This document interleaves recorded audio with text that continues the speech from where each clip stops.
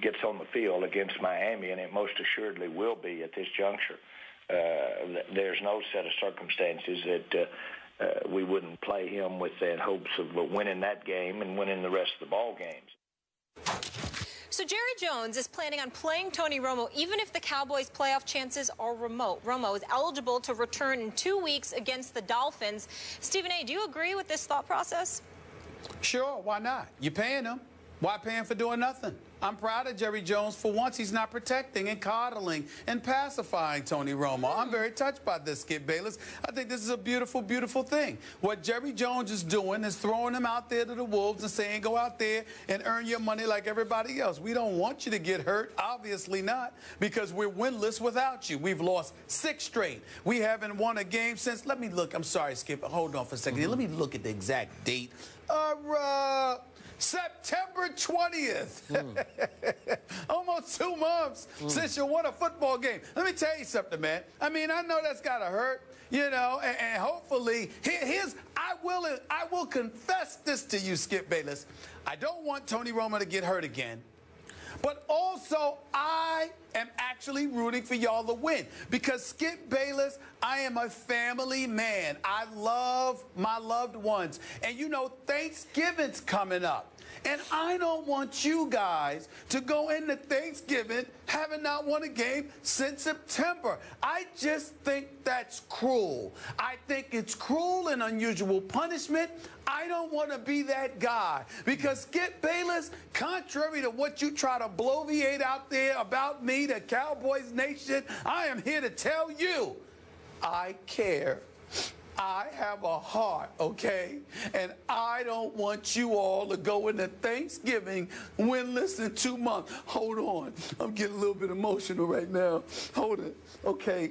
Okay, I really mean what I say. I wish nothing but the best for y'all. So if it takes Tony Romo not 100% throwing him out there to the wolves in order for you guys to finally win a football game, just one football game without Tony Romo, if that's what it takes, rushing him back, getting him ready to go, collarbone and all, who cares? You're a Dallas Cowboy. If that's what it takes, Skip, I understand. Thanksgiving is rapidly approaching.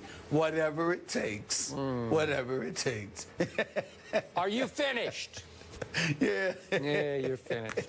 I could debate one statement you made about you have a heart. That's a debatable statement, but I'm going to leave that be for right now. Oh, please. Well, you asked for that one, and you got it. Please. No, I didn't. Yeah, you did. I didn't. I'm actually a very nice guy. Yeah. But no, you're right. Nobody needs to know that.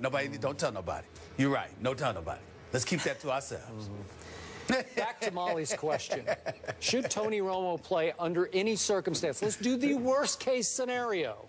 Let's do my Cowboys lose at Jameis Winston this Sunday, where your Giants barely survived the other day. Let's say Dallas loses. They could easily lose this game. In fact, I think I saw the other day Tampa Bay's 1.5-point favorite at home. It'll be dicey. No Sean Lee, out with concussion protocol. I don't know what's going to happen, but let's say they lose it. They would fall to 2-7, and Tony Romo would return to a game at Miami. Now, Stephen A., if we are talking about the AFC East here that New England is clearly running away with, I would say, no, Tony, no. Do not play anymore. He had no surgery to repair a collarbone that he's broken now twice, same place. But they thought it wasn't a big enough break for surgery, so they said, let's just let it heal on its own. Is it healed? They won't know until he gets out there and takes a couple of shots, gets pinned down on the ground a couple of times. But I am with Jerry Jones when he says, I want our fans to see just how strong this team could be down the stretch. Because in the NFC least, I still think my Cowboys would have a chance at 2-7. You can laugh all you want, but I dare any of you fans out there of this division, go look at the rest of your Giants schedule and tell me that there aren't a bunch of losable games. We don't have time to go through the whole thing. We almost lose every game. That's right, yeah. So they'll all be close. Can you win? Could you go 9-7, Giants? Yep, you could. I look at the Eagles' schedule. It's very easy for a time here because they got Miami at home, Tampa at home, at Detroit.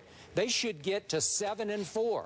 But then I look at the rest of the schedule when it starts at New England, and I'm thinking, I don't know. Could Philly crumble down the stretch and go 9-7? Could my Dallas Cowboys, with Tony Romo back, win out? Could they win at Miami? Then these are tough games now. They got Cam Newton on Thanksgiving at home. They have to go to Washington. They have to go to Aaron Rodgers. Revenge for last year? I don't know. Tough. Jets at home, at Buffalo, in the snow probably in December, and then close with Washington at home. These are all tough games. So could Tony Romo get hot with Des Bryant getting healthy and they win those games and get to 9-7? It's possible in this year's NFC East. So I am with Jerry Jones. Take the plunge. Risk Tony Romo re-injuring his broken collarbone, because I think this is the year when miracles could happen. But Skip Bayless, I'm looking at the Dallas Cowboys schedule, and there are about 6 games that are not in the NFC East. I know that the NFC East is the NFC least. I do understand that, but some of these games, they're not the NFC. I mean, you got Washington. I just read them on this schedule twice. Yeah, exactly. So I'm like, you got the other teams to deal with. I mean, you're going to lose at Green Bay. You don't understand. I don't know about that. You sure about I don't know. With Tony Romo against what's left of Aaron Rodgers, or as I call him, Mr. Rogers. He's now Mr. Rogers' neighborhood up at Lambeau, right? He looks more like Mr. Rogers than Aaron Rodgers. You know what? That's what I'm saying. It hasn't been beautiful lately. I'm gonna bite. I'm gonna do and I'm not gonna even imitate you, but I'm gonna sit there and mirror your thoughts. I thank you for saying that about Aaron Rodgers. You're gonna pay for that. You're going to pay for that, Skip Bayless. You're in a world of trouble because this is not the man to mess with. He's very upset. People have been messing with him week after week. I don't have to mess with him. The blew a late game situation against Carolina last week. You're in trouble. You're going to pay for that, Skip Bayless. You mark my words. You're going to pay for talking about Aaron Rodgers like that with such disrespect. You wait and see. You're going to be in a world of trouble. I'm trying to tell you, you're going to pay for that comment, Skip. Aaron Rodgers is going to tear it up from here on out. I'm trying to tell y'all right now. The last 2 weeks was an aberration. Go ahead. We talking about the same Aaron Rodgers who threw for a total of 77 yards at Denver? Oh, it was 77? Bad. It was bad. I mean, Romo rolls out of bed with 77 yards passing. He gets it in the pregame. 77 yards? Really? Let me tell you something, Skip. Are you kidding me? Skip, you're going to pay for that statement. Aaron Rodgers got an attitude. Aaron Rodgers is very, very ticked off. Aaron Rodgers don't make those kind of mistakes the way he made against Carolina in that late game situation. He certainly doesn't throw for 77 yards. Aaron Rodgers didn't lose back-to-back games. And the fact that you're sitting there talking about him with such disrespect, boy, are you going to pay. Facts. You just wait and see. I don't even have to exaggerate. I'm not even worried about it. I actually was happy because I picked Carolina to beat Green Bay last week, and I was actually happy about the way that it ended because Aaron Rodgers is going to have a big-time attitude. I predict for the rest of this year, you will see nothing short of greatness from Aaron Rodgers. You mark my words. You mark it down. Y'all don't understand how bad this boy is. You're not appreciating him. You're just not. I haven't seen that bad boy for a long time. I saw 4th and goal from the 4, and Aaron Rodgers admitted after the game, I got scared. I saw something and I got scared. A pass rusher loomed in his face, and he missed Cobb wide open. Just like here, pitch and catch. It's over. We tie. We go to overtime. Please, nope.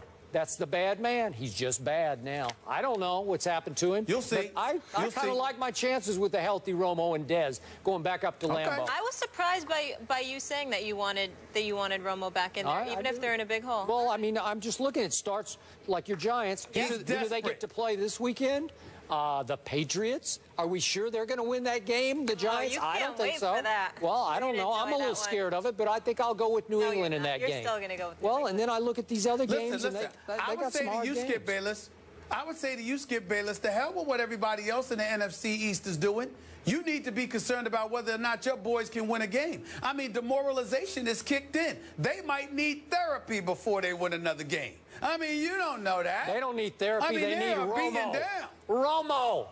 That's all I need. Romo love. All right. Let's leave it there. Speaking of Dallas, Mark Cuban says he saved all of DeAndre Jordan's text messages from the summer. Wow. The Clippers are in Dallas tonight. Things might get a little awkward. We'll discuss.